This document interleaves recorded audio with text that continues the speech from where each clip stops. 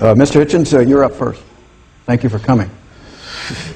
Nice of you to have me, and nice of you, ladies and gentlemen, to come, and nice for Californians to lay on a day that reminds me of my English boyhood, and nice too to be in the town, the research institute of which not long ago certified Uri Geller as an authorized practitioner of the paranormal. For all the reputation of Stanford for scientific scrupulousness, there's always a little black hole through which things can, and often I've noticed do, creep.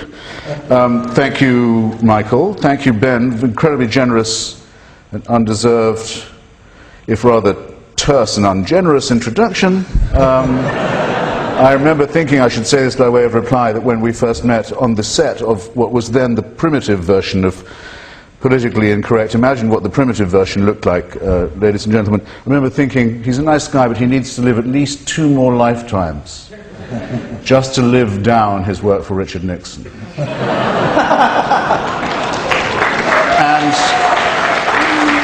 of course, for all that I wish this for him, I couldn't quite picture 2 more lifetimes for him, or I better share this with you now, even 1 more lifetime for anyone else. Now you know roughly where I'm coming from.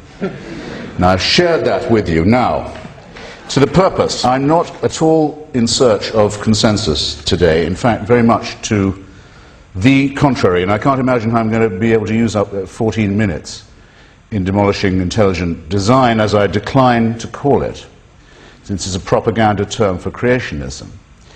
But I'll see if I can waste 14 minutes on it by saying that for consensus terms, we may begin by agreeing that we are in fact here present, that we are present here as actual, rational, or at any rate partially rational primates, that we are on a real planet and we are in a verifiable solar system. Let's not congratulate ourselves too much on this, but it is an achievement of a kind, and it is something we have in common.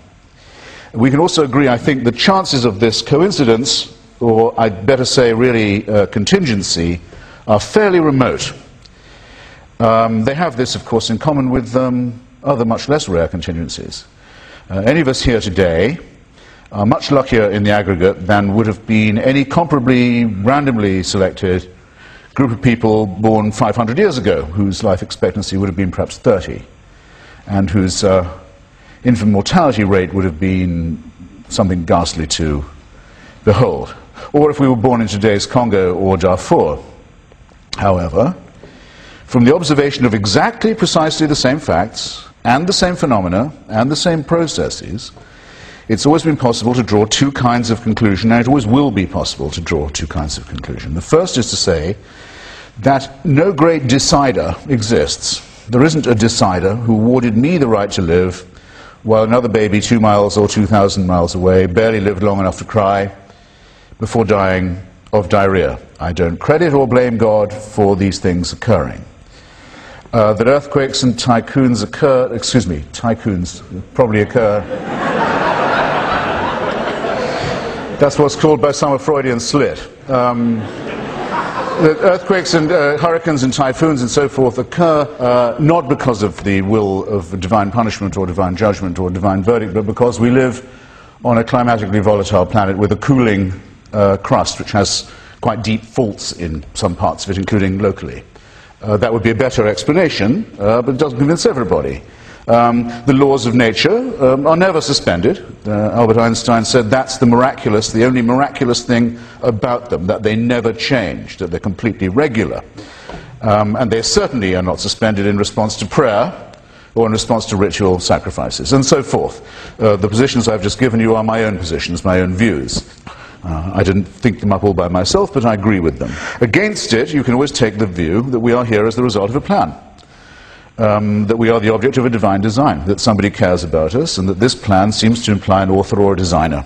These same differences in approach have more recently begun to reflect themselves in the fields of biology and physics, but they are the same as they always were. Now, the supporters of creationism, and I recommend the reading of Judge John Jones's verdict. Google Judge John Jones and Dover, Pennsylvania, if you want to understand why I say creationism not intelligent design, his ruling in the Pennsylvania court case on this.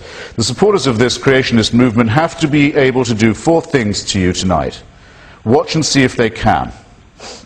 They must show first that the cosmos itself can be interpreted in the light of a design, or fine-tuning, as it's sometimes called.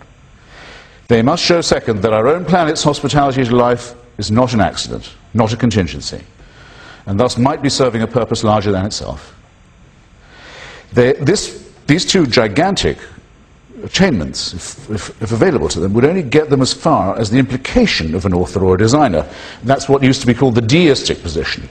To get to the position that they really want to occupy, that is their concealed agenda, if you will, their surreptitious wish, the theistic wish, they'd have to be able to show that this deity was not just a creator or designer, but took an interest in human affairs, wanted to regulate the morality of his creatures, would be responsive to appeals from them, deciding on the matter of rewards and punishments, would care whether you ate pork, would care whether you snipped the end of your dick or your daughter's clitoris, would care what day you took as holy, would care what propitiations you made to him or her. Now that is the end result, and don't lose sight of it. And the stages of initial proof, hard as they are the ones you have to watch out for in the meantime. Now, our vast new knowledge isn't all that decisive in resolving this ancient dispute, but it can be of help. I asked Francis Collins, the leading Christian who did the Genome Project, as you probably know, how long he thought humanity had been on the Earth, and I asked Professor Richard Dawkins how long he thought fully evolved humans had been present. Dawkins thinks it could have been as many as 250,000 years. Collins thinks certainly not less than 100,000. 100,000 is all I need. 100,000 years since we definitely separated ourselves from the Cro-Magnons and the Neanderthals. I'm exempting from this those of you who may have been to the new Creation Science Museum in Ohio, where you can see animatronic children playing with animatronic dinosaurs in the same park at the same time. And I'm assuming that I can exempt you from that too, sir. But be aware of what some of the implications of this are.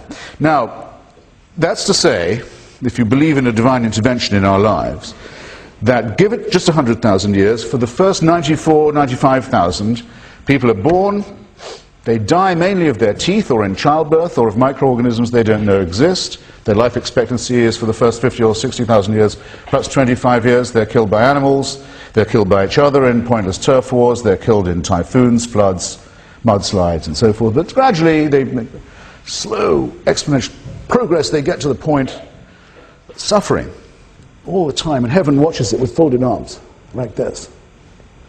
And then 4,000 or 5,000 years ago, heaven decides we can't let them go on like this. We need an intervention.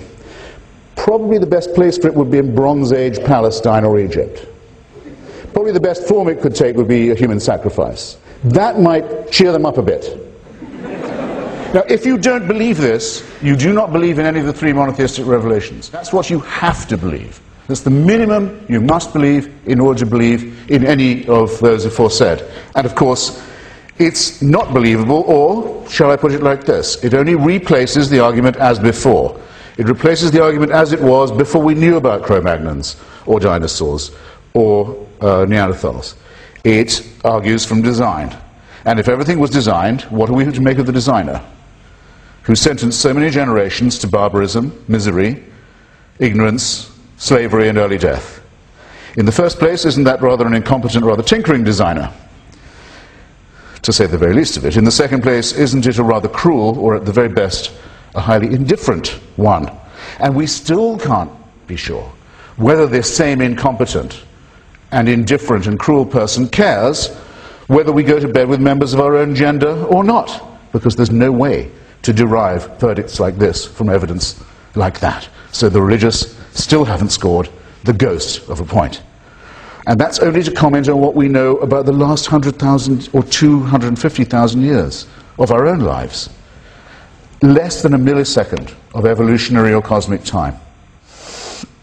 Any study of the process by which it occurred, and we're not, I hope, going to hear that it did not, has to impress us with 2 further facts that are facts verifiable, findings verifiable. The first, 98% of every species that ever appeared on this earth has by now also disappeared from it, become extinct. The second is how very nearly we, as a species, joined that list. Look up, if you will, the scientist at the National Geographic who now makes it pop up your own genome, sequence it all the way back to Africa, find out what your ancestry and ethnic parentage is, avoiding the stupid concepts of race that have oppressed us for so long. According to him, by the time we decided to abandon the environment for which our bodies are still adapted, the African savanna, it's very probable, due to volcanic eruptions blotting out of the sunshine by particulate matter and other terrible occurrences, that we were as a tribe down to less than a few thousand individuals before deciding we better get out of this place. We better move on up and out where it's cooler. It's only a very, very contingent matter that we made it this far. And we did not make it because we were helped. We did it by our own unaided effort, if I can put it like that. And our organs, as you can see, when you examine the appendix, the jawline, the coat of fur that you grow and shed in the womb when you're 3 months old, still adapted, annoyingly for us, as are your knee joints and many other things, to the African savanna that we had the good sense in time to abandon. Now, that's not the worst of it. You've got to now think what's going to happen to the cosmos and our place in it. I've got 2 minutes. I'll make the best use of them I can. In the observable universe, there are 400 billion galaxies. Anyone claiming to know enough about this profusion to infer a plan from it had better be very well informed, and I congratulate anyone who tries. When I say observable, I mean something else that's also contingent. Edwin Hubble a few decades ago made the discovery those galaxies are moving away from each other at a very rapid rate that leaves red light behind it. I don't think anyone any longer denies it. Most scientists thought, operating on usual gravitational principles, that rate would have to slow down by now. They'd be expanding, yes, but the rate would be slowing. No, it's not. It's expanding. The rate is going up. It's getting faster. It's getting close to doubling. That's only 10 years ago we found that out. That means that galaxies are going to be pulled apart faster than light and going to cause them to drop out of view. That means that the reference points for measuring expansion will go, and will dilute everything we found out about the Big Bang to nothingness. In fact, to put it as the great physicist Lawrence Krauss has put it, it will erase all the signs that the Big Bang ever occurred. In other words, those who say to you, how is there something instead of nothing, have got to explain to you how well designed it is, how predetermined it is, that very soon, in physical time, there will be a great deal of nothingness where once there was something. And that this is part of the plan. That the plan is for nothingness. And in local news, more local news, the Andromeda Galaxy is headed our way directly, collision course, much more local news, just our little suburb of the universe. And it will hit us in 5 billion years, which is to say, in real time, tomorrow. In real time, that's very soon. And that's part of the design. Whose design? What kind of designer? What kind of caprice? What kind of incompetence? What kind of cruelty? What kind of nihilism? What kind of commitment to nothingness? And in the meantime, in the little suburb where we dwell, every other rock in our solar system is inhospitable to life as being too hot or too cold, as is a large tract too hot, too cold of our own planet, which is on a climatic and ecological knife edge, as we have good and better and more recent reason to know, and that it is as likely that we'll be able to get out of the way of this and move elsewhere in response to the climate crisis as it is in response to the Andromeda crisis. And that those who try and teach you differently are asking you not to use your intellectual or analytical capacities at all, but to do something very old, very backward, like the Aztecs, like the pre-Galileo, stupefied human beings who didn't know the microorganisms were there, who didn't know about the Big Bang, who didn't know about the red light, and simply to place everything you have on a leap of faith. Ladies and gentlemen, brothers and sisters, don't do it. You know better. Everybody now knows better. Thank you. Thank you, Mr.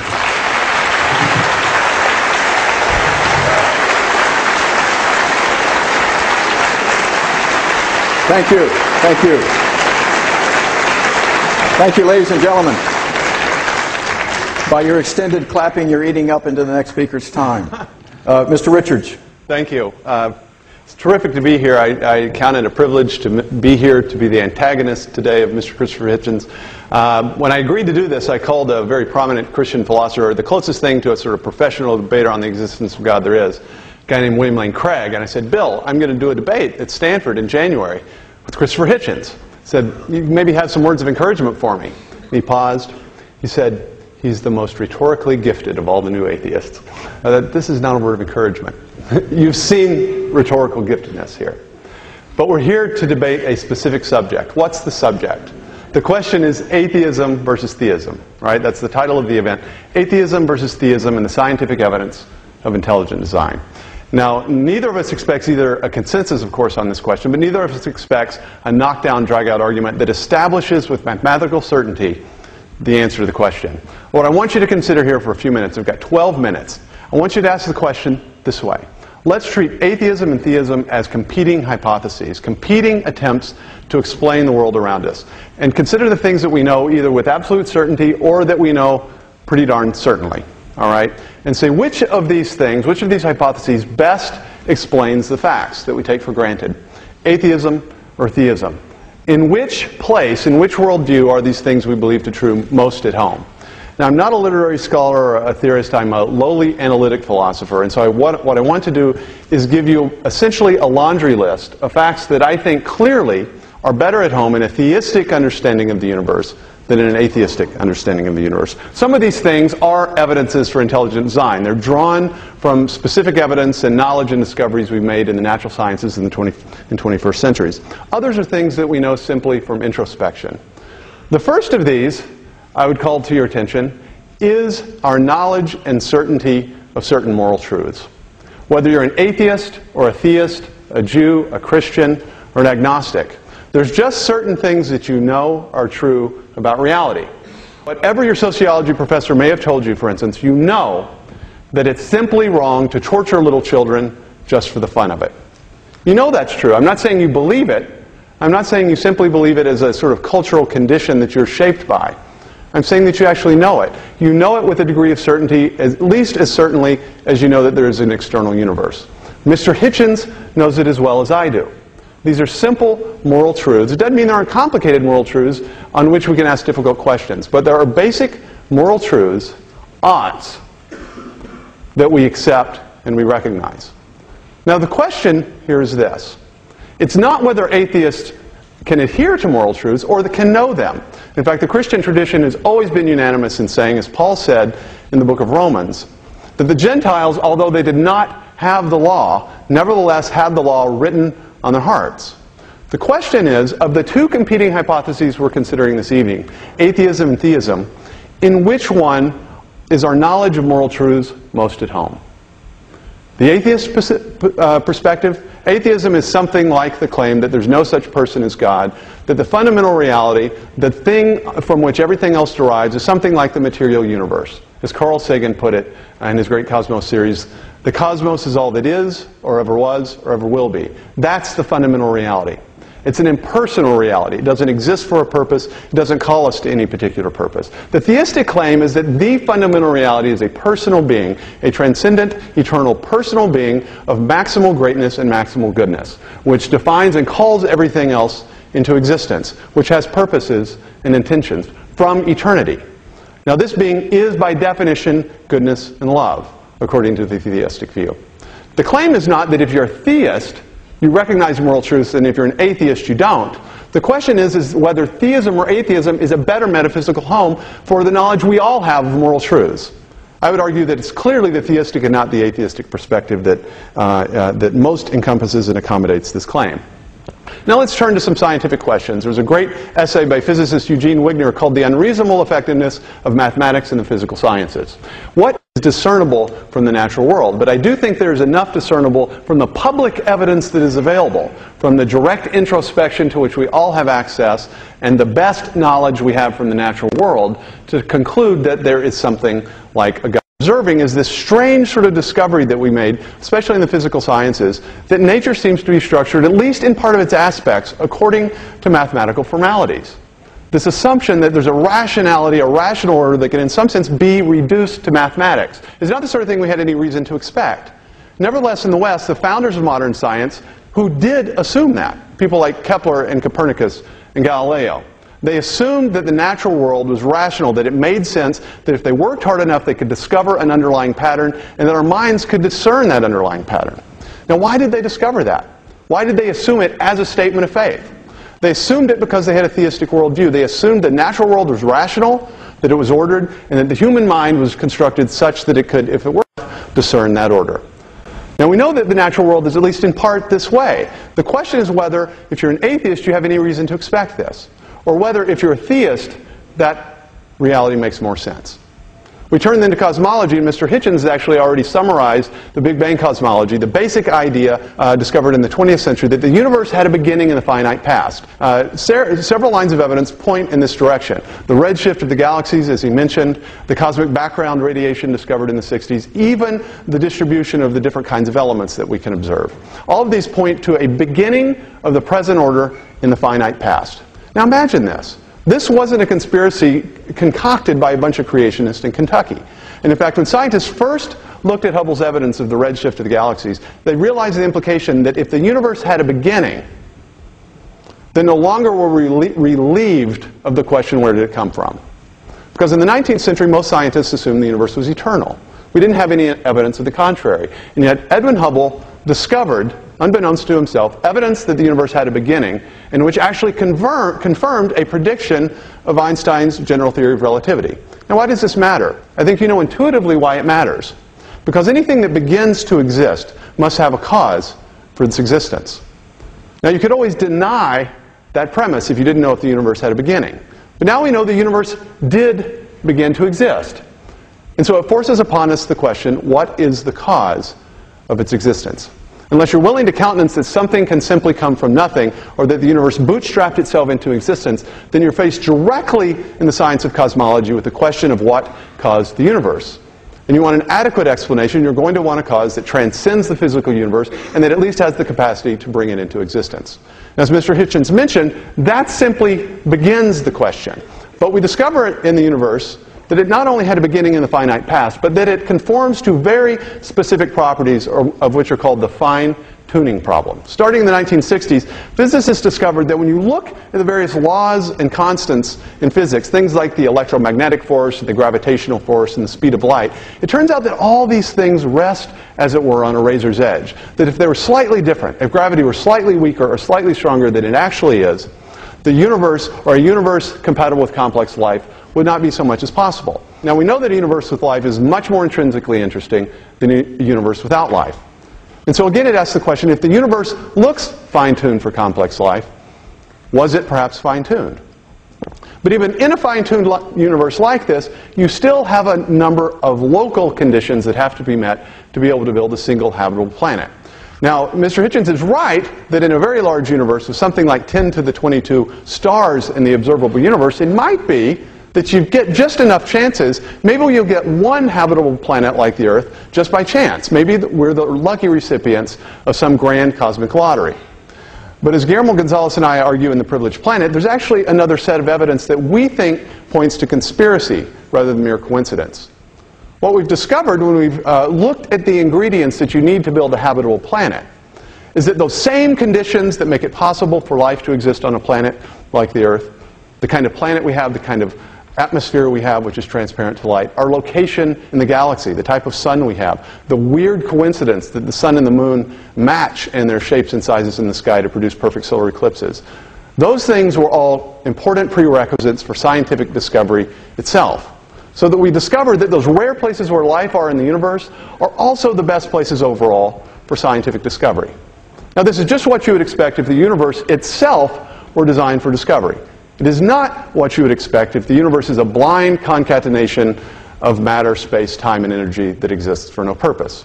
Now, these are all evidences for design that exist prior to any debate in biology. Because once you have a habitable planet, of course, it's not as simple as just add water.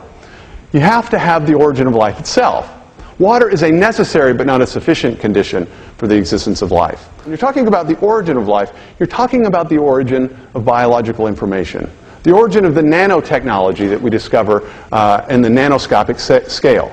The software and the hardware that we discover inside cells. that the 19th century scientists like Darwin knew nothing. Darwin assumed that the cellular level, we had nothing but simple homogeneous globules of protoplasm.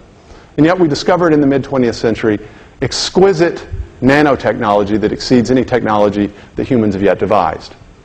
That's a question that at least suggests design for an answer. Now, I certainly can't establish it here this afternoon. Then we turn to the history of life. And there we enter the controversial question of Darwinism, which unfortunately in the United States we can barely discuss in university settings without coming to blows. But the truth of the matter, and the question of the matter, is this. It's not whether Darwin's theory of evolution explains some things. In fact, the staunchest young Earth creationist openly admits and accepts that natural selection explains many things in the natural and the biological world. Natural selection clearly explains the survival of the fittest. It explains things like the variation in the thickness of beaks in the Galapagos Islands, for instance. The question is whether there are things in biology that are inaccessible to the Darwinian mechanism. Are there things that have to be constructed with all the parts in one time and place in order for their function to exist? Are there things, that is, that natural selection can't reach because there aren't any functional intermediates? That's an empirical question, and it's a question that biochemist Michael Behe opened in his book, Darwin's Black Box. The debate goes on, but Behe argues that there are many structures at the microscopic scale, especially in biochemistry, that are what he called irreducibly complex. And that doesn't mean really, really complicated. What it means is that there are certain structures in biology that have to have all their parts working and in place, the same time and place, in order for them to perform a function. That is, in order for them to provide an organism with a survival advantage. Natural selection doesn't have foresight. It selects for current survival advantage. It can't say, well, if I hold these 5 protein parts and eventually get 35 more, I'll eventually have a bacterial flagellum, or I'll eventually have a blood clotting cascade. Foresight is the exclusive jurisdiction of intelligent agency. And so when we discover structures in biology that suggest foresight and suggest that they are inaccessible to the Darwinian mechanism, we rightly raise the question of design. That's in biology. Now let's again return to introspection, because there are two things that each of us experiences directly, neither of which seems to be at home in an atheistic picture of the world. The first is consciousness. We all experience directly the fact that we are conscious subjective agents. We experience first-person reality. And yet if you look at many consistent materialist and atheistic philosophers like Daniel Dennett, they admit that the existence of consciousness in a purely material universe is an incomprehensible mystery. So that Dennett and many other atheistic philosophers finally have concluded that consciousness is an illusion. Now any worldview that implies or concludes that you don't exist is perhaps a worldview you have a reason to doubt. And then finally, our own direct experience of freedom. We all take freedom for granted. We know what it feels like to act freely, to choose one thing rather than the other. We recognize when we're being coerced. We know when we're committed to an ideal and are able to pursue it against adversity. We experience freedom directly. And yet that freedom, which we know directly, makes very little sense in a materialistic and an atheistic universe. But if we are creatures, agents created ultimately by a supreme agent, then at least we have a metaphysical home for the direct experience of freedom that we have. So I conclude with that by saying, quite to the contrary in Mr. Hitchens' argument, there has never been a time in the history of the human race in which it's better to be a theist. Thank you.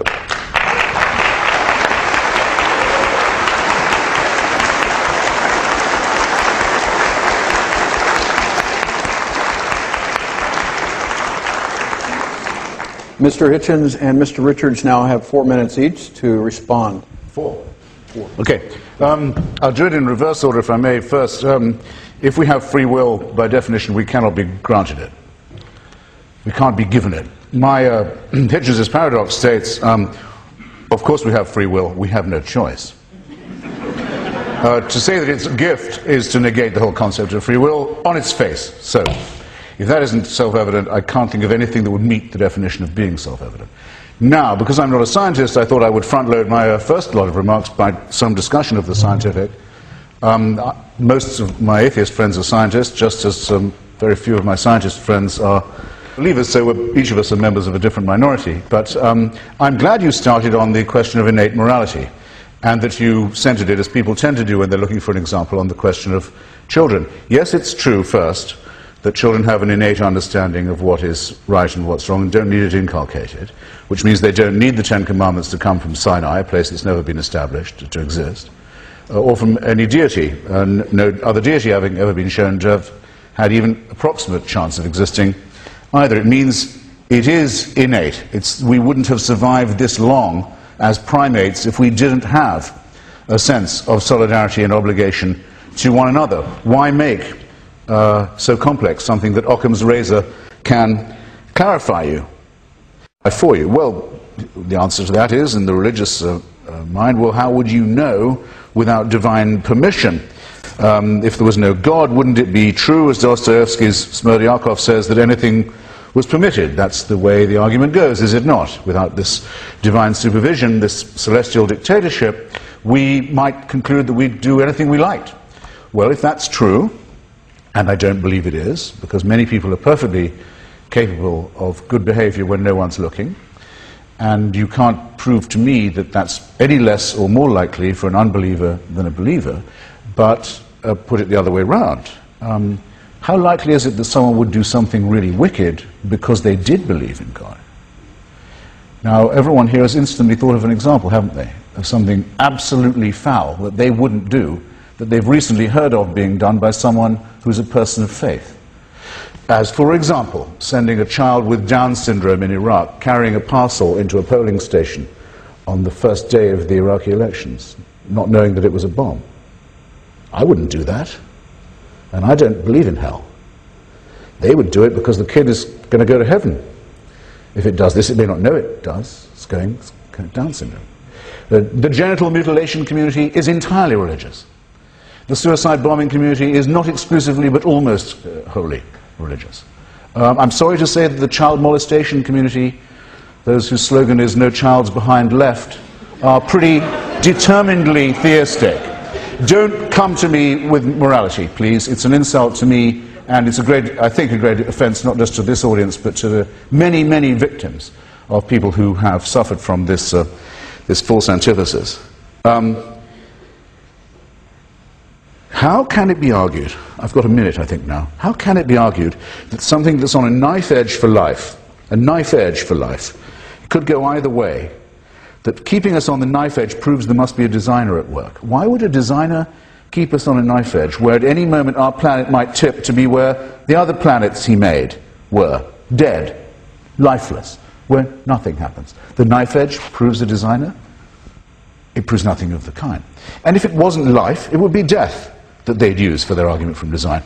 Professor Francis Collins, the man who helped us sequence the Human Genome Project, says that he went for a hike one day in the wilderness. We've all been impressed by nature in our day, as we have by music and by sex and by love and by many other things, to feel that there's a transcendent. But Professor Collins goes and he sees a frozen glacier with the 3 streams of river frozen in a trinity. Nothing can live up there. It's a lifeless thing. It happens to be a metaphor for Christianity. He falls to his knees and accepts Jesus as he sees this, and he expects us to think that that's an argument and that that's evidence. Well, as I say, scientists or people who claim to be interested in science can believe weird and foolish things. Just be aware that that's the deal you're being offered today. Thanks. Thank you, Christopher. Jay Richards. So a couple of things, and I should probably restate my position, since Mr. Hitchens seems to have responded to an argument I did not make, but which he apparently expected. I did not argue that atheists will do bad things and theists will do good things. You did. What did I argue, though? This was the argument. In which perspective on the world do the moral truths that we all know most fit? That is a separate question. It's a separate question. What are moral facts, after all, on the atheistic view? The atheistic view metaphysically must finally reduce to something like reality is matter in motion, purposeless matter in motion. It has no purpose or intentions. Our own intentions ultimately reduce to purposeless processes. The theistic view, on the other hand, is that a personal being has existed from eternity, with intentions, with purposes. and in the Judeo-Christian form, a being who is pure goodness and love. It's a separate question whether people who believe in God or some version of God or some perspective of God have acted in accordance with the moral laws, the fundamental truths we all know to be true. That's a different question. We're asking for where the evidence points in terms of two competing hypotheses, atheism versus theism. I am pointing out that all of us, those on the stage, and each of you, if you're properly functioning, know moral truths. And I'm asking, is it the theistic view of the world or the atheistic view of the world that makes the most sense of those truths and that accommodates them the best? That's a separate question. And I think there's also a basic confusion when we're talking about design. When we're arguing for design, there's basically two claims. One is simply that intelligent agents from time to time leave markers behind of their activities. Now, we all know this. Mount Rushmore is an empirical marker. That is, it's a marker that we can observe and tell an intelligent agent left that. We recognize that Mount Rushmore is different from the various other rocks and hills in the Black Hills of North Dakota. So we know intelligent activity is detectable. But intelligent design makes a second claim, that those detectable marks of intelligent activity are present in the natural world as well, in the part of the world that we study in cosmology, in astronomy, in biology. It's hard work, but it's an empirical question. And a sneer is not an argument. And guilt by association is not evidence. The question is whether those empirical marks that we recognize every day in our everyday activity as human beings, if those markers of intelligence are available and apparent in nature or not. And it's a second question whether that design is good or evil. And I would be happy to address that question at a later time. But whether the design is apparent is a separate question apart from it. Thank you.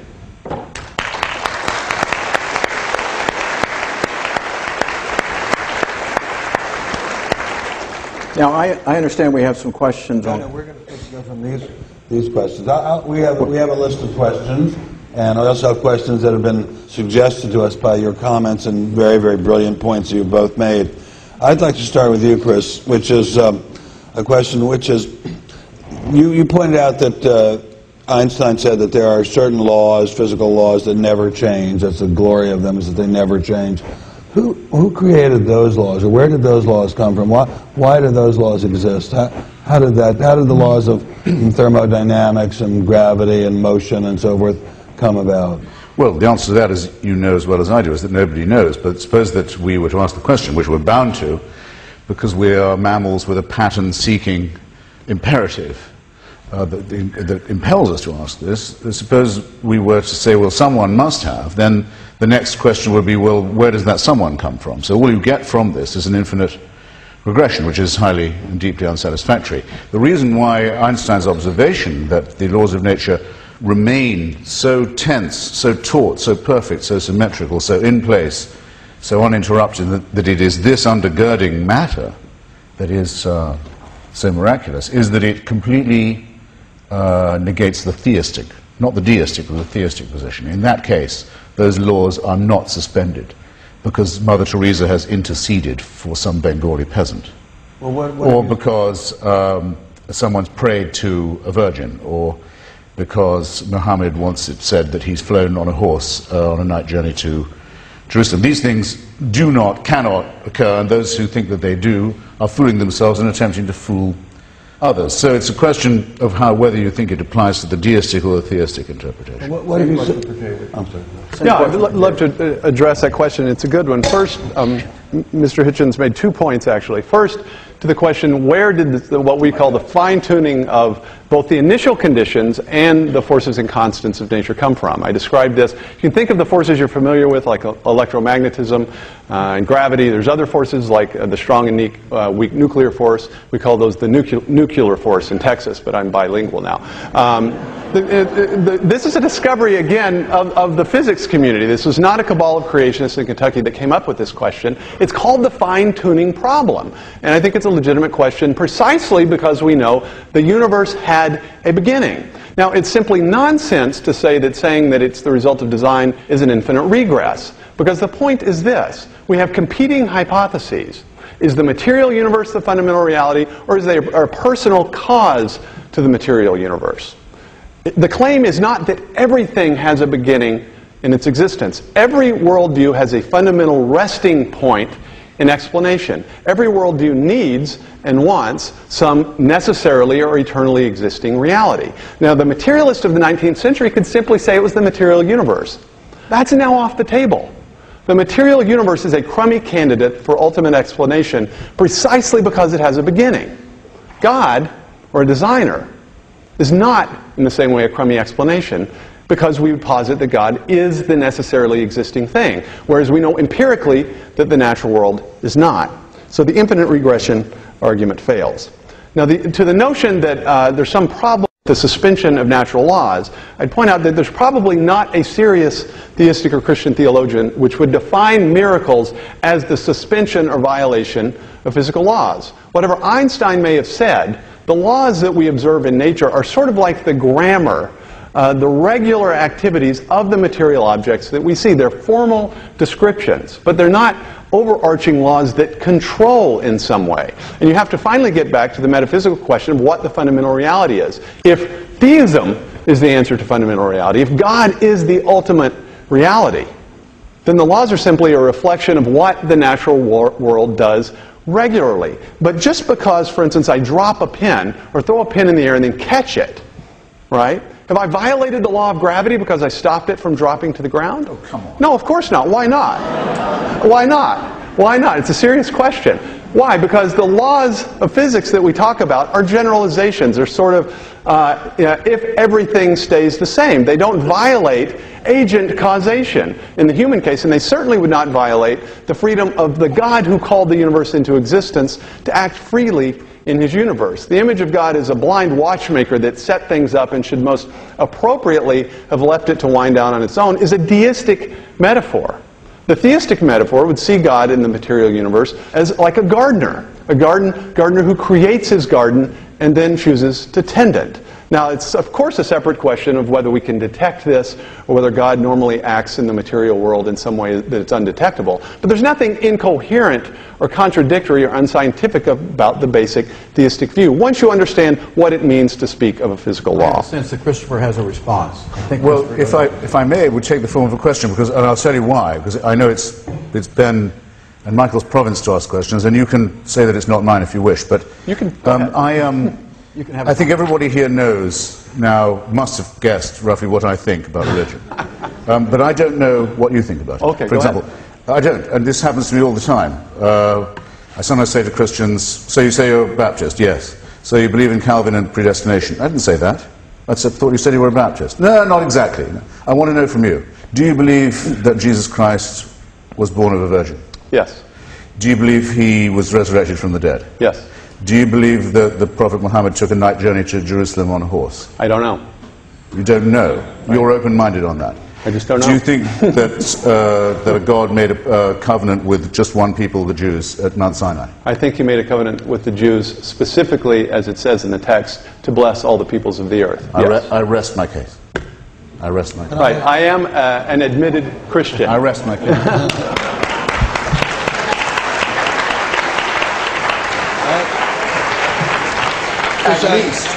At least, ladies and gentlemen, this is much more honest than I generally get. Most people say, you ask a Catholic, do they believe in the virgin birth? They say, first they show they don't know the difference between the virgin birth and the Immaculate Conception. Second, they say you don't really have to. And so this is an honest guy who's just made it very plain to you. Science has nothing to do with his beliefs. Okay, can I? Nothing at all. That's to his credit. He hasn't done that at all, but if you understand, that's okay. Chris, why are some... Christopher, please. I promised my mother. Okay. Also, it's my name. If it's so incredibly clear to you that the religion is a hoax and a fraud, why are so many people in America deeply religious? Are they just stupider than you?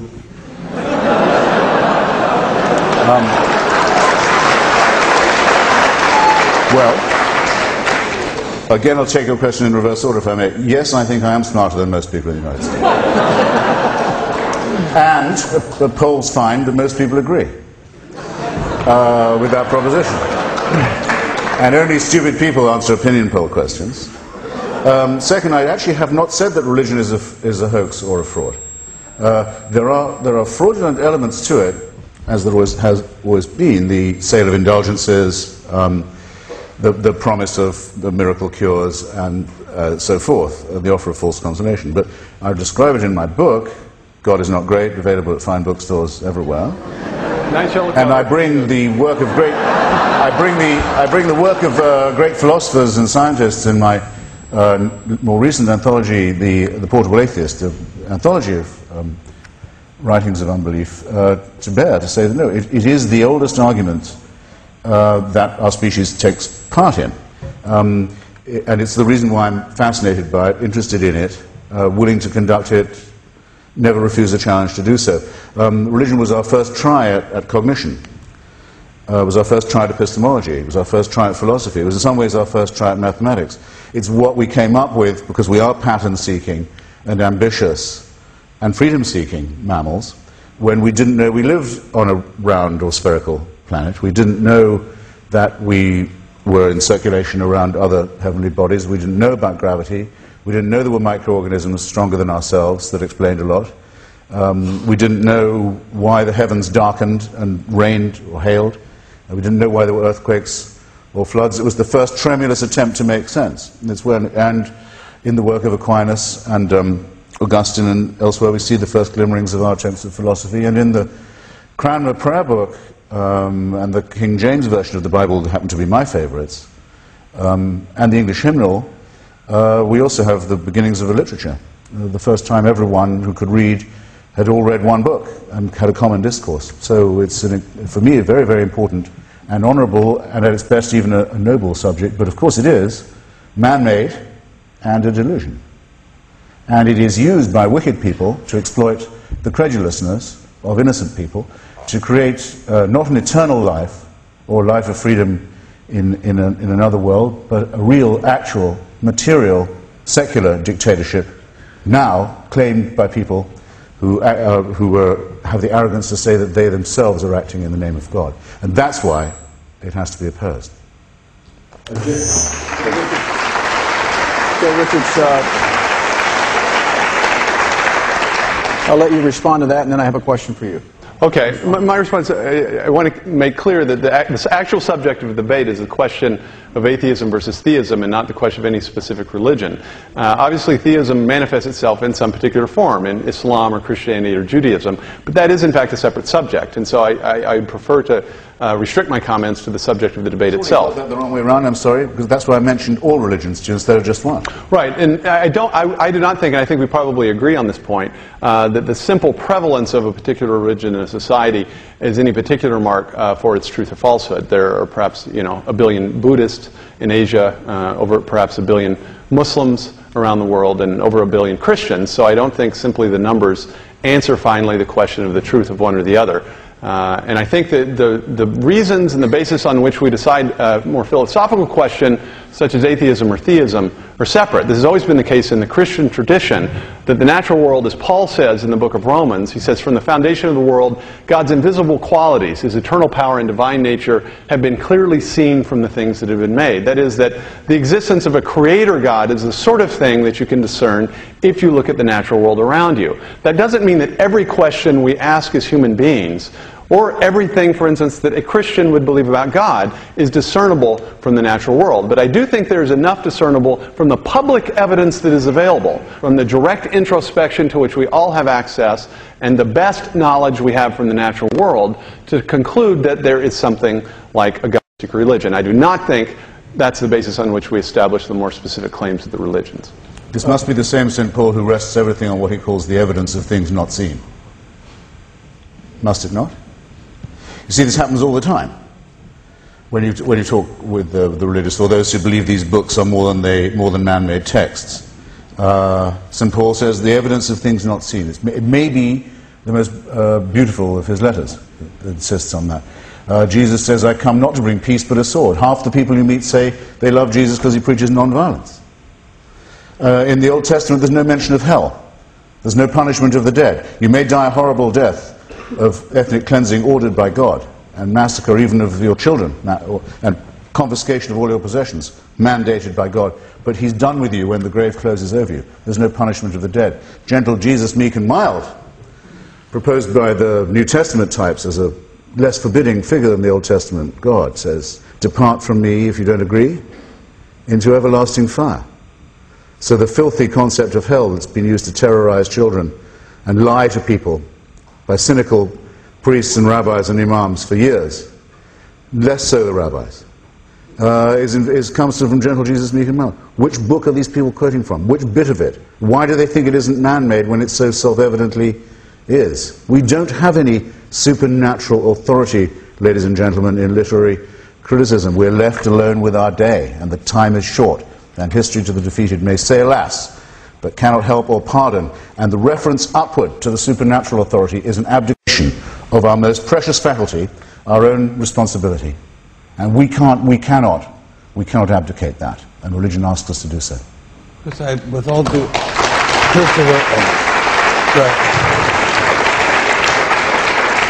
Christopher, with the greatest possible respect, Christopher, the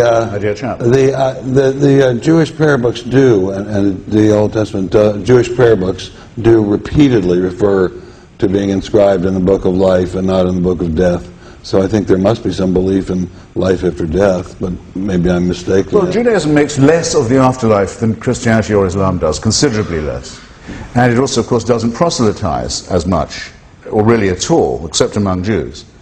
And it doesn't make the stupid mistake of saying that the Messiah has already arrived, which Christianity does make, and Islam sort of suggests, at least the final revelation has already occurred. At least Maimonides has the grace to say, the Messiah will come, yes, but he may tarry. Do you that I won't say that Judaism is superior, because it makes a racist sectarian claim that God has revealed himself only to one Bronze Age, greedy, ambitious military tribe. But it is at least a little superior to the stupid Christian and Islamic plagiarisms that have been stolen from Jewish books. I think you're from that tribe too, Chris. So there's a yes, I speak with feeling.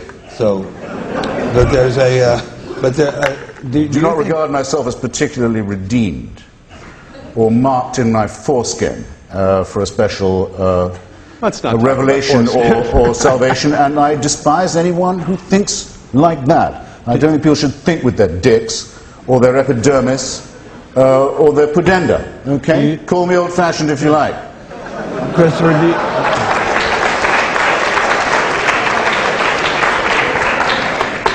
do you think that there are tens of thousands, if not, I don't know the exact number, but hundreds of thousands of men and women who work in faith in this country? Do you think they're all charlatans and frauds? No, I don't. I mean, I've met many people who are more, I would consider morally superior to myself, not just in this country but in other countries too, who it's quite clear to me are doing what they do for their faith, which often is, for example, Mormonism, which I consider to be a racket, or Pentecostalism, which I consider to be a delusion, but they're doing it for that reason. However, all over the world and in the United States, I've met people who try and help others for its own sake, not to proselytize for their church, not to proselytize for their faith, not to argue that there are invisible means of support or later means of redemption, but because they are humanists and humanitarians. And I think it's to them that the credit should go. I have to say I suspect those who go as Mormons to work in Bolivia to try and convince ignorant, innocent, needy, desperate people by handouts that Joseph Smith dug up gold plates written by God in upstate New York. I think that's a terrible way to be living your life. Mormonism is not our topic tonight, but we've discussed several subjects that are not our topic. Faith is, though, and if faith is good, that's as good as anyone else's. Well, let me just say and as a motive for charitable work, which was the question Comrade Stein asked me, as a motive for charitable missionary work, it's a notoriously very strong one, is it not? Mormons have to spend a lot of time as missionaries working for others to convince them that an absolute crackpot fantasy is a gift from God. Let me bring it back to religion and science, if I could, for a moment.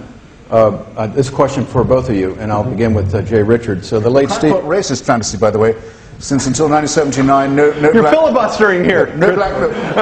Since I was asked, crackpot racist fantasy since till 1979, no black person was admitted by the Mormon Church to have a soul. Ladies and gentlemen, I invite you back the next time for our discussion about Mormonism and its history. But right now, what I'd like to do is bring it back to religion and science, and I'd like to ask Mr. Richards, and I'd like for Christopher to comment. The late Stephen Jay Gould, a man that Christopher greatly admires, and many of us do, noted that surveys show that almost half of all scientists are religious. So he commented, either half of all my colleagues are enormously stupid, or else the science of Darwinism is fully compatible with conventional religious beliefs and equally compatible with atheism. What is your reaction to that, Mr. Richards, to Gould's observation about science? Well, I think it's true, and it has been for about 80 years, that if you poll general natural scientists, it's between 40 and 50%. Strangely, the physical sciences and mathematics seem to be a little over 50%. Sociology is down in about 20%. I don't know the significance of that. But that's sort of the spread, and it's been about 50-50 for about 80 years. So I think it's a contradiction, at least, of the certainty of the secularization thesis, which is that the more intelligent people get, the more secular and less religious they get. I do, however, disagree with Gould about Darwinism. I don't think that Darwin's theory of evolution is logically incompatible with theism. It's possible that God created a world in which he set things up in such a way that organisms have a certain type of adaptability that's sort of open source, so that they derive most of their adaptive complexity through a process from the environment. That's sort of the picture that Darwinism would paint. So I don't think Darwinism per se, because it really is simply a description of the complexification of life after you get the origin of life, is fundamentally or sort of logically incompatible with theism. So I think it's really an empirical question of whether organisms are actually built that way, what the explanatory power of Darwinism is, and so forth. Nevertheless, I tend to agree more with Richard Dawkins, who said that Darwin made it possible to be an intellectually fulfilled atheist. He didn't say it proved that God didn't exist or something that strongly. His point was that there are many things in biology that look very strongly to most people, at least intuitively, like they're designed. And Dawkins and many people took the Darwinian revolution to sort of finally establish and vanquish this last area of the natural world from this design intuition. The reality is, though, is that the evidence waxes and wanes. I think there was a time in the 19th century when the case against design was stronger than it was now. At the beginning of the 21st century, when we know the universe had a beginning, and I think we know much more about the limits to the Darwinian mechanism and much more rigorously understand the nature and the aspects of designing, I think we're in a different perspective, both intellectually and philosophically, but also with respect to the evidence. So I wouldn't fully disagree with Gould, but I do say that Darwinism, if it's totalizing explanation, sort of encourages atheism, and that if there's strong evidence for design in biology, that sort of encourages theism. That's how I'd put it. For your response to Gould's comment. I should be quick, because I've been accused of hogging time up to now. But Sir Isaac Newton, the founder of modern science, believed in alchemy and spent a lot of his time practicing it. The traces in his hair of lead and mercury from alchemical crazy experiments are very heavy, the hair that his descendants kept. He wouldn't take his oath. He was supposed to at Cambridge to take an oath to the established church. He wouldn't take it because it meant taking an oath to the Trinity, which he regarded as a vile heresy from the whore of Babylon, the Church of Rome. He wanted to keep all Catholics out of the university. He was a madman when it came to religion. He thought everything in the universe could be inferred from the design of the Temple of Solomon, which he thought he could work out from first principles, that he was the greatest scientist of his day. Alfred Russel Wallace, Darwin's great collaborator and perhaps forerunner, was never happier than at spiritualist seances with ectoplasm. Joseph Priestley, who we think effectively discovered oxygen, believed in the phlogiston theory.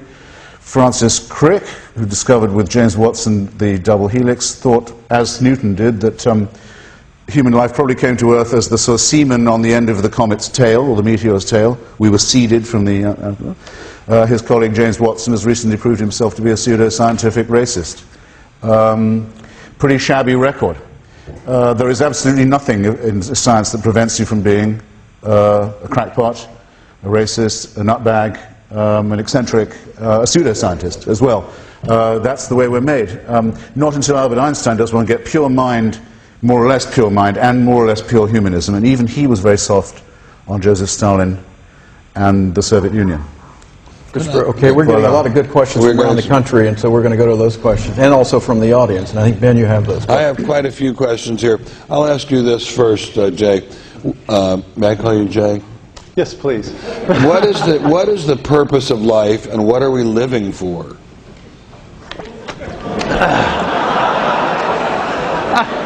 That again is not the subject of the debate. I don't believe.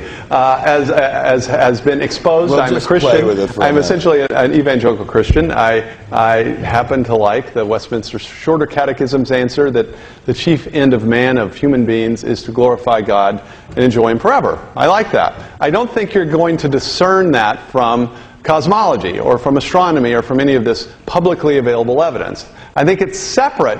To refer to the previous question, it's a separate question what scientists believe, the scientists, and what the best scientific evidence we have is.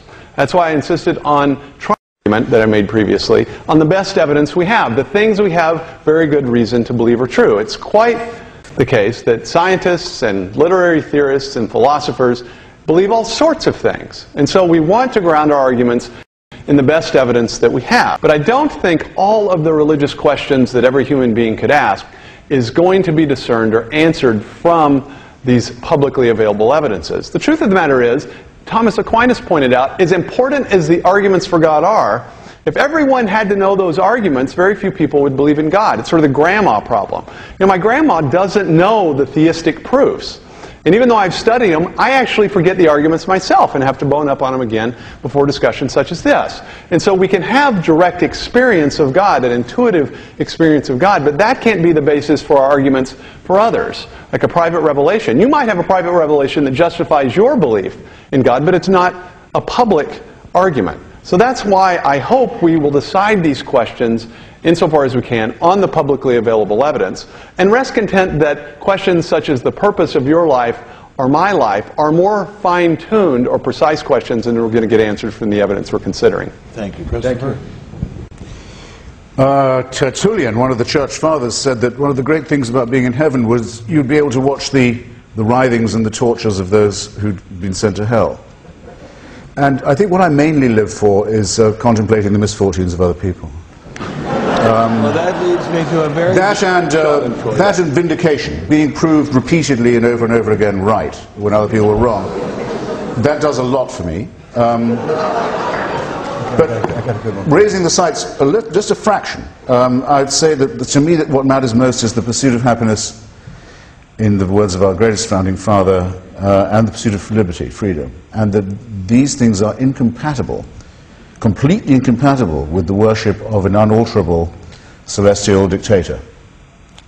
Someone who can watch you while you sleep and convict you of thought crime, and whose rule cannot be challenged, and who's the big brother whose eternal reign may not be disputed.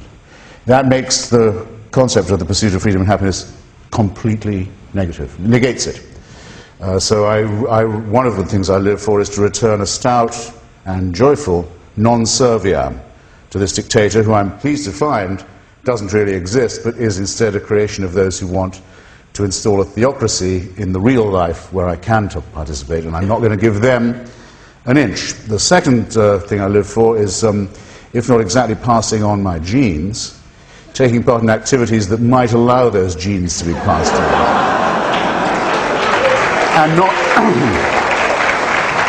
And not scorning the three delightful children who are everything to me and who are my only chance of even a glimpse of a second life, let alone an immortal one. And I'll tell you something, if I was told to sacrifice them to prove my devotion to God, if I was told to do what all monotheists are told to do, and admire the man who said, yes, I'll gut my kid to show my love of God, I'd say, no, fuck you.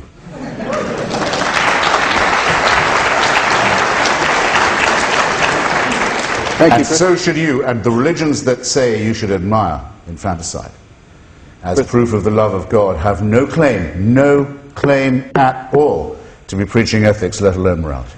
So then are you opposed to abortion? Christopher, Oh, please. Christopher, so does that mean that are you involved in the pro-life movement in that case? I believe that the concept unborn child is a real concept, yes. And I've had a lot of quarrels with some of my fellow materialists and secularists on this point. I think that if the concept child means anything, the concept unborn child can be said to mean something. And actually all the discoveries of embryology, which have been very considerable in the last generation or so, and of viability, appear to confirm that opinion, which is, I think it should be innate in everybody, is innate in the Hippocratic Oath, is instinct in anyone who's ever watched a sonogram, and so forth. So yes is my answer to that. Excellent. Let me we have some questions. Yeah, here's a question from a Simon Johnson from Houghton, Michigan, of the Evangel Baptist Church. This is directed to Christopher Hitchens. How does the law of the conservation of matter, that no matter can be created or destroyed, factor into the theory that out of nothing all matter is suddenly created, the so-called Big Bang theory? Well, there must be, in fact, I happen to know there are many people in the audience better qualified to answer that question than I am. If you read, say, Lawrence Krauss's account of the Big Bang, or Stephen Weinberg's The First 3 Minutes, what you have to picture is something like a baseball, out of which in a fraction of a millisecond, 400 billion galaxies are about to burst. The fact of the matter is we are not able to picture that. We can picture something like the second law of thermodynamics and conservation of matter. We can't. Our minds won't do this job. Remember, the term Big Bang was invented, like the term suffragette or the term impressionist or Tory, as a term of abuse by Fred Hoyle. He said there are some people who think, it all began with the Big Bang. The overwhelming evidence now is that it did, and that everything was inside that baseball until... So I was once asked by an intelligent child to whom I was trying to draw this picture, my daughter actually, my younger daughter, okay, what was outside the baseball? You can't do that. You can't do that. Einstein couldn't do that. Fred Hoyle couldn't do that. Weinberg can't do it. Krauss can't do it. No one can do that. Maybe Jay Richards. But I yield the floor. But I think anyone who's willing to make a leap of faith might possibly do it. So I yield the balance of my time to... Yeah, and of course, we both agree, obviously, on the veracity of Big Bang cosmology. I mean, an implication of Big Bang cosmology, you can just sort of think of it as running back the tapewords on cosmic time, so that there's a point, sometime in the finite past, as it has been put, in which all of space and matter are compressed into a point of infinite density and zero volume. That's the picture to which Arno Penzias responded. Penzias was the co-discoverer of the cosmic background radiation, that this is what he would have been led to expect by the 5 books of Moses. Now, Penzias is a Jew. He believes in God. But he saw this as in some way a confirmation of what he believed the fundamental truth of his religion told him, which is that the universe is not self-existent, but had a beginning in the finite past and was caused or called into existence by God. Now, this is a remarkable discovery. I cannot think of a more decisive contradiction of the materialist worldview than direct empirical evidence that the material universe, matter, space, time, and energy itself, came into existence in the finite past. And it confirms what St. Augustine himself said, which is that God created time along with the physical universe. This is not a mathematical proof of God's existence. But if you're weighing the evidence, this looks to be pointing in the theistic direction. This is the best opportunity you'll ever have to answer the question I posed at the beginning, which you didn't answer subsequently. In that case, why can we be sure that nothingness is about to be delivered to us instead of somethingness? By the extraordinary events that I just described, the heat death of the universe, the doubling of the speed at which it's expanding away from itself, and the collision of our galaxy with the galaxy Andromeda, which is booked for 5 billion years from now. So our somethingness is certain to be replaced, not in infinite, but finite, measurable, predictable time with nothingness, and you have nothing to say about that plan, that planner, that design, or that designer. You can't go on ducking this question any longer in my submission. Everyone's waiting with bated breath here. I don't think that there's anything in the theistic view of the world that entails the universe is eternal. I think Mr. Hitchens is assuming some particular perspective that I do not represent. The life everlasting? The life everlasting in Christian theology, no, is not just a metaphor. It describes a transformation of the physical universe as we see into something of which we see a foreshadowing in Christ's resurrected body. I don't think that that doctrine is inferable from physics or cosmology, though, nor do I claim that. So that's why I'm not speaking of it. Okay, let's go on to the next question. This is from And by the way, 5 billion years. I must say, I give you credit, Christopher, for worrying about what's I'm going to really happen not worried about that. Also, 5 billion years from now. It's pretty soon. You know, it's interesting. It's interesting when I'm on. Well, it's a lot nearer than the Big Bang. Well, it's interesting when I'm on this. We're a lot closer to that than the origin. When I'm on the shows on CNBC, I can't get them to talk about anything more than tomorrow. Anyway, this is from Pastor Paul Price of Indiana, Pennsylvania, where I recently was, actually. Mr. Hitchens, does it not take more faith to take your position that all things just evolved from nothing than to believe in intelligent design by God? Doesn't involve any faith at all, is the answer to that. By the way, on this point about 5 billion years not being very long, there was a lecturer who was giving this point about Andromeda, and someone got up and said, did you say 5 billion or 5 million? And the lecturer said, I said 5 billion. He said, that's a relief, 5 million. So relax now. It is, in fact, as everyone here has studied physics, even in as little as I have, in cosmological time, very, very soon. I mean, we can already see Andromeda with the naked eye. It's beginning to fill our night sky. We're a lot nearer to this than we are to the Big Bang, about which people speak so confidently as God's presumable work. So get real about that, I would. There is no, if you assume evolution by natural selection, no act of faith is required, because everything works on that assumption. You can, if you're faced with a new virus, sequence its DNA, show its kinship with your good self, work out how to defeat it, work out perhaps how to preempt the next. Predictions can be made. This is not just a theory, as some people are fond of saying. It's a bit better than that. Anyway, there's nothing wrong with being a theory. It's a theory which survives tests. Whether applied to discoveries in the remote paleontological past, or the present biological moment, or the fairly predictable biological and immunological future. We can rely on it. It's not a matter of faith at all. It's what happened. It's in the molecular biological record, and it's in the fossil record. There is no question but that evolution by natural selection did occur. There is some question about how, and these gaps are being filled in. Whenever new evidence is discovered, it is found to be congruent with, compatible with, the existing knowledge in the field.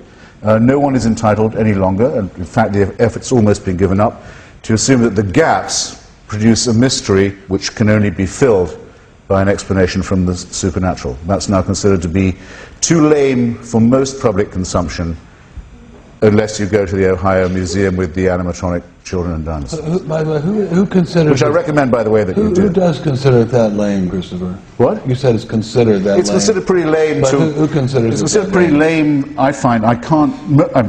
our comrade of this evening, for example, hasn't taken the opportunity to plead that case. I find it's increasingly rare among creationists to find that those who subscribe to it will argue the God of the gaps as confidently as they once used to. But when it hasn't happened tonight. But you said it's considered. I mean, well, I'm saying, I'll rephrase if you like. It appears to be uttered with considerably less confidence and frequency than it did. I notice the Reverend Cromarty is even nodding there. Change. Jay? Yes, I hope someone is taking count of the subjects that are being discussed and the number of insults that are being hurled from one or the other podium tonight. But I fully agree. I don't think the arguments... I don't think the argument before us tonight about theism or atheism ought to be based on the things that we don't know. I think it ought to be based on the things we do know. And I think we do know with a fair degree of certainty that the universe is not eternal, but it came into existence in the finite past, so that it forces upon us a fundamental question that deals with one of the first principles of logic. The universe had a beginning. We know something doesn't come from nothing. Everything that has a beginning has a cause for its existence. The universe had a beginning, so it must have had a cause for its existence. It can't have caused itself to come into existence. This is a strongly theistic piece of evidence drawn from the best science of the day.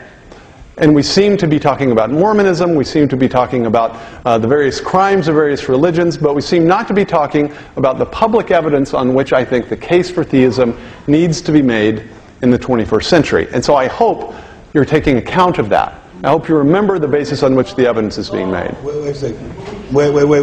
It's not. Right, I can have to write down the questions if you want them answered.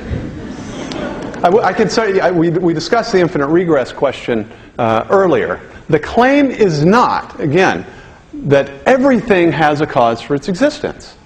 If the universe were eternal, if we had some reason to think the universe is eternal, then the universe itself wouldn't require the question. But we have empirical reason to think the universe began to exist.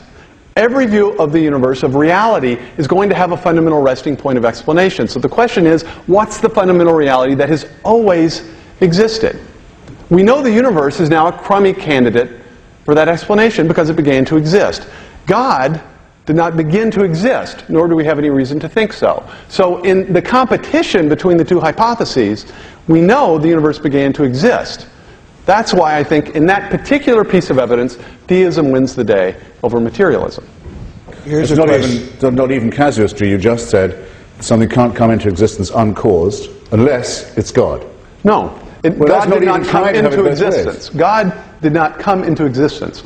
The argument is that everything that begins to exist must have a cause for its existence. That's the argument. It's not everything has cause. With the exception of your a priori. No, the universe itself. No, not at all. The universe itself might not have had a beginning. It might have existed from eternity. We know that's not true about the universe, so it calls for a cause. Here's a question from Tracy in Ontario, Canada. I think this town is called Staines or Stainer in Ontario, Canada. At one point there was organic matter, or inorganic matter, and then there was organic matter. How did organic matter originate? We'll start with, so we usually start with Christopher. We'll start with you this time, Jay. Yeah, there's this fundamental question. Everyone recognizes it. It's not as if the atheists or the theists recognize this as a problem. There's some fundamentally or qualitatively different reality that we see in the origination of life. Life differs in some fundamental way from the things we see in mere physics or mere chemistry. There's of course, a debate. There's a huge debate simply about the definition of life. The fundamental reality that I would say is different in life that you don't have in mere physics or chemistry is information. And information, I would argue, is a fundamentally different type of reality from mere matter or chemistry. If you think of it this way, think of text that's written on a page, right? Physics and chemistry can explain the properties of the ink, the properties of the paper, can describe why the ink is a good medium for holding some kind of information. But the information on a page, the message, is different. It's grounded in the medium, right? But you can't explain the information itself in terms of physics and chemistry. In the same way, you can't explain coding regions in DNA in terms of bonding affinities or physical laws or basic physical or chemical laws. There's a fundamentally different type of reality. So that when we're asking the question of the origin of life, we're asking the question of the origin of biological information. This is very important because information theorists such as Henry Quasler point out that we habitually and quite rightly associate the origin of information with the activity of intelligent agency. So that when we find an origination of information someplace where it was not before, I think it calls for or suggests intelligent agency. Again, not of the existence of God. This is evidence for design that conduces toward theism, but I think it certainly points in that direction rather than atheism. Christopher? But the more we know, the more it replaces the question. I mean, there were forms of quasi-life, so pre-bacterial, pre-microbial, went off for an extraordinarily long period of time. They don't appear to have been exactly conscious, but nor precisely inert either. Microscopically evolved into later forms. It goes on in this pointless, rather horrible, rather boring way for a very, very, very long time. The point is, what designer wants to make it come out like that? Meanwhile, as life gradually takes hold, 98% of its forms are obliterated without pity. If it wasn't for us knowing about them, they would never have existed. They only exist because we know about them. They didn't otherwise ever exist at all. And if we go, which we might, they won't have existed any more than we did. Now, who wants to make it come about like that? Take the project of eternal life, which I'm glad to find is nothing to do with any other concept of eternity that we could possibly give a name to. It's God's target, apparently, that we all attain this. And because I'm now talking to someone who has openly said that they are a believing Christian. Well, now, I've often wanted to know, if that's what he wants us to have, why do we have to go through this horrible interlude where the odds are stacked against us? What's the point of what used to be about 20 years of miserable life where it's almost impossible to avoid committing a mortal sin, to now, thanks to mainly to our efforts, okay, you've got 80 years where the odds are stacked against you. You're born sick, you're created ill in a hostile environment and commanded to be well. And if you can pass certain tests with the odds stacked against you, then you'll get eternal life. What is this? What designer does this kind of thing? Wants it, thinks it's fun to behave this way, thinks there's any justice or point in any of that? What is this really? But here's another insult for you. But the rantings of frightened children trying to make sense of things they don't understand, and terrified of a dictator who they're willing to appease and propitiate by sacrifice to the murder of their own children. This is not good for us morally. It's not good for us ethically. It makes no sense intellectually. It makes no sense scientifically either. Well, with all due respect, I don't think you answered the question. But what was the question again? No, Christopher, and is it your belief that the scientists believe that organic matter has existed as long as inorganic matter? The devout lady who asked this question, who emailed this in, said, until recently didn't know that any of these phenomena had ever existed. If you told her 100 years ago that everything was specially created by God, she'd have believed that too, or that the fossils were put in the rocks by God to test our faith. She'd have believed that just as well. Now that she knows better, she says, all that proves is that God was more ingenious than we thought. Just as those who used to deny the Big Bang or the evidence of physics, now persuaded of it, or unable to refute it, say, oh well, all it shows is the designer was cleverer than we thought. This is an argument that fails for a very famous reason. The reason put forward by Professor Karl Popper. It is unfalsifiable. And unfalsifiability, as every trained mind knows, is the test not of the strength of an argument, but of its weakness. This argument cannot be defeated. It cannot be overthrown. It reverse engineers every discovery we make and says, oh, that simply proves God is smarter than we ever thought. So these are the same people. Who are the same people who would have said that the fossils were put in the rocks to test our faith. So then, Christopher, so your answer is... So I don't really accept the grammar of their questioning. So you...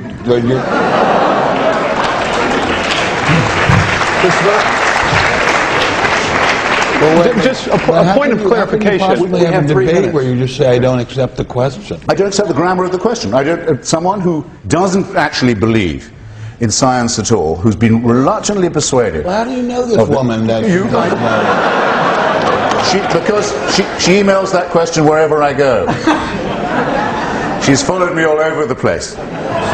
So you think you're being followed? I know only too well. The Pope now says, oh, well, yeah, maybe the Big Bang shows that God was smarter than we thought. It's all knickers, isn't it, to argue like that?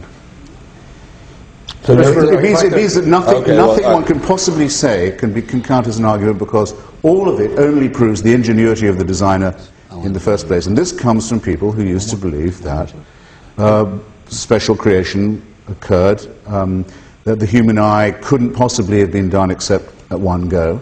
The only thing that can't have happened was the only thing they could be induced to believe. When they're told, actually, there are 40 different species of eye, separately evolved, and that the only way it can have come is by evolution, they say, oh, come to think of it, that shows how smart God is. This doesn't meet the definition of a good question or a good argument at all. It's not even good propaganda. So you're just grading the question as a failed question? Yeah, and that one doesn't pass. Okay. How about this one? We have 2 minutes. Have scientists ever observed a distinct species evolve as distinct from changes within a species?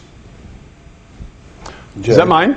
I could object to the grammar of the question and join you, I suppose, because the problem is that it's a question of what the definition of a species is. The Galapagos finches, for instance, it's often defined in terms of being able to reproduce among your kind. But of course, if you're separately isolated, it's difficult to verify that question. And so what exactly is a species, and whether or not one species has evolved into another, I don't think it's a crucial or important question in the debate we have here this evening. I think it's quite possible that one species could evolve into another. I do think that most of the very good evidence for the power of natural selection falls under the survival of the fittest rather than the arrival of the fittest. So it's questions like variations in the thickness of finch beaks in the Galapagos Islands based upon variations in the climate, so that seeds change their properties. But you have a cyclical variation. You don't have the origination of some fundamentally different kinds of organisms or organelles. And so I think that natural selection, in principle, has the explanatory power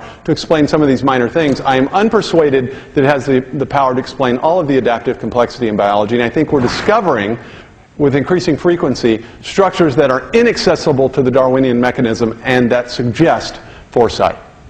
Christopher? Well, when the ridiculous figure of Governor Michael Huckabee said he didn't believe in the theory of evolution, he said he didn't believe that he himself was descended from a monkey.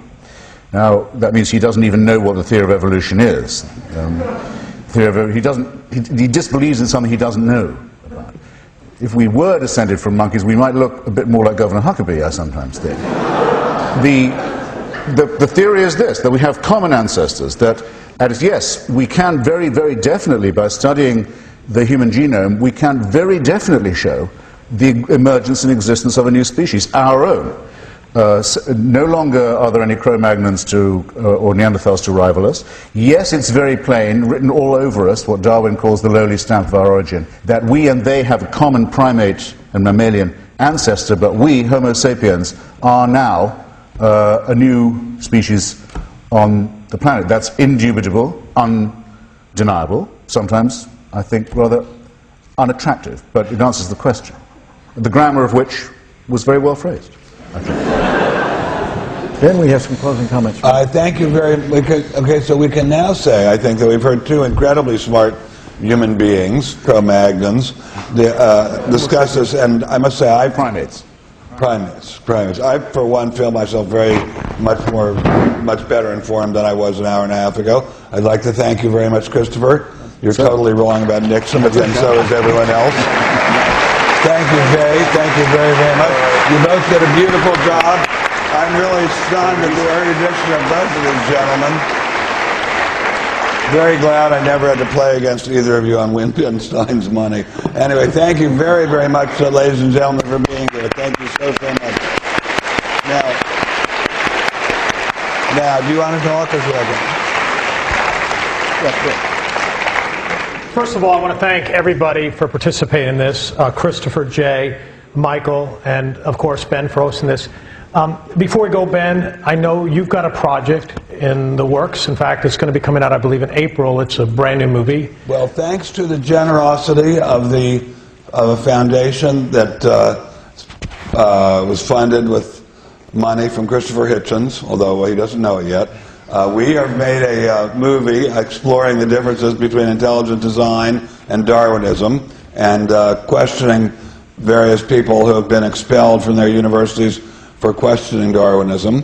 And it's a movie that doesn't really say that we dispute Darwinism, just questions why people in the academic setting where freedom is supposedly de rigueur are not allowed to question it. And we think it's kind of provocative. I'm sure it'll provoke Chris, or Christopher rather. And I think if the people, I don't think it's going to be able to be viewed here, but it can be viewed at home, correct? We do. In fact, we got a trailer. It's only 90 seconds. It's only a very short movie. It's only 90 seconds. We hope you'll enjoy it. It's 90 seconds. So here's a sneak preview of the movie. I was viewed as an intellectual terrorist. If you have questioned Darwinism, that's it. Your career is over.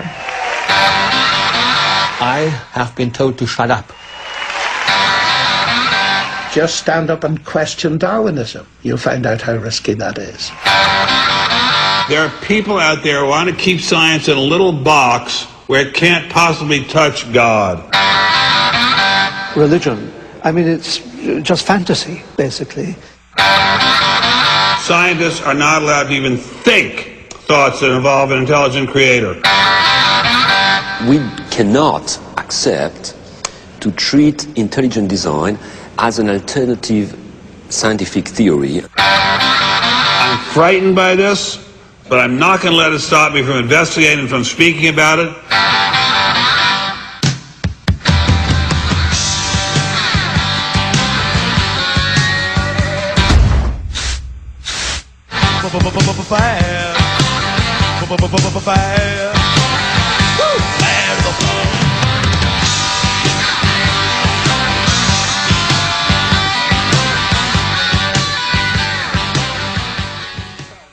Information about the movie by going to expelledthemovie.com. The movie comes out in April.